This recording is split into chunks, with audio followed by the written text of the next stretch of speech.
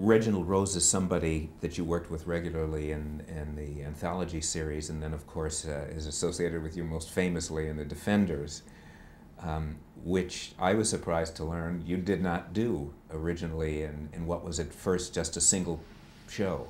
Yeah, on Studio One, an hour show, yeah.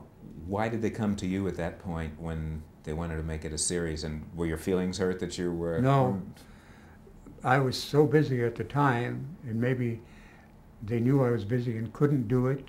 Anyway, I didn't feel slighted by it because I was very busy all the time anyway, so it wasn't as though I needed a job. Mm-hmm.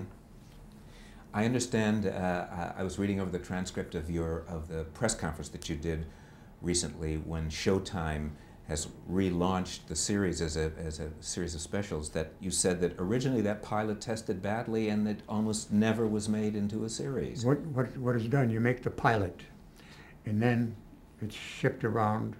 CBS financed it, shipped around, and it didn't go, and the option lapsed. And I was working a film in Los Angeles, and Reggie called me and he said, "They picked it up." I said, "Oh." Now, I was in a position then to, my agent, my lawyer, to really wham them because they didn't have an option on me. I could have renegotiated the whole thing, but I didn't want to live in Los Angeles. So that wasn't in my mind. What was in mind was getting back working in New York, you know, where I could live. And how it happened was that Stanton had this thing that I like it, I don't like it, you know, that and so that was scored, and you could tell. There were focus groups that were tested, and people sat with buttons. Is that the idea? They said, "Wait a minute, is this right?" That it tested, they said at the time, higher than any other show that had been tested. So what are we missing here?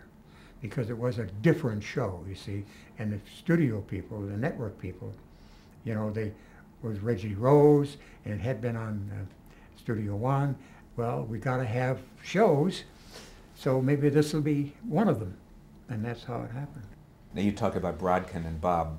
Herbert Brodkin, of course, was the producer, and Bob was Bob Reed, who played your son. Yeah. Was this Herbert Brodkin's concept to take it into a series, or? He had. It wasn't the only pilot he did, and he didn't produce the Studio One, but he was trying to get into television. And he had done a thing called Charlie Wilde about a private eye. It was a dumb show.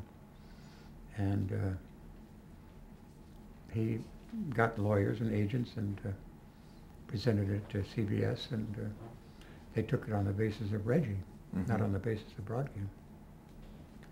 So it wasn't Brodkin's concept at all. He had very little to do with it, actually. He had Bob Markell, who was the producer, and then he had Kenny Utt, who was associate producer, and then Reggie and the writers.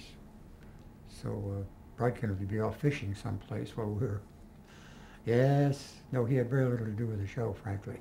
Reggie was the guy, and I must say I was the guy too, that we worked together very well. That during the course of filming sometime, a scene didn't seem to be working, and I'd get on the phone with Reggie. I said, "You know, in the scene, talk. He said, "Well, I'll call you right back." And then we'd go on to something else. And then I'd get on the phone and he'd read what he had written. And I'd scribble it down, write it down like that. And Chester Morris was doing the show. And he was curious about how these things work, you know, because he hadn't worked in television, he'd only done films. And so I took the script like this, took it back to the set like that, put it down, and we filmed it. And Chester was amazed but since I had talked already with Reggie and I knew something about it, you see, that it was easy for me to memorize it in that short a time.